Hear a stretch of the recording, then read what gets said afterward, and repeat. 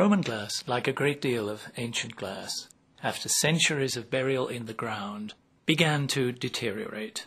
And in many cases, the deterioration of the surface caused a muddy discoloration, which isn't the least bit attractive. But in other cases, it produced a rainbow-like sheen, which changes color as one turns it in one's hand.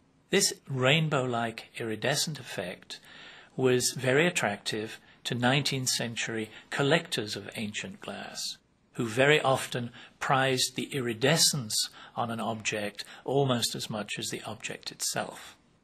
The attention that the iridescent surface attracted caught the attention of glassmakers like Louis Comfort Tiffany, who decided that since people were attracted to ancient glass with an iridized surface, he would artificially produce iridescence on many of his glasses.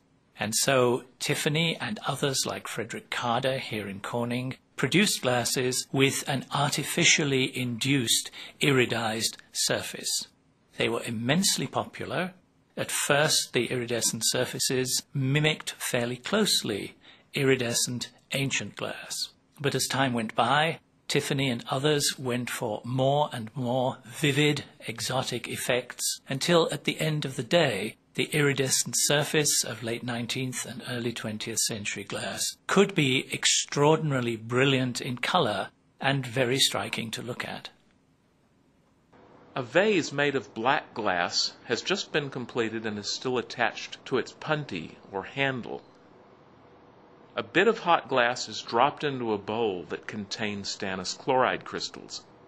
The vase is bathed in the fumes of stannous chloride, creating the iridescent effect.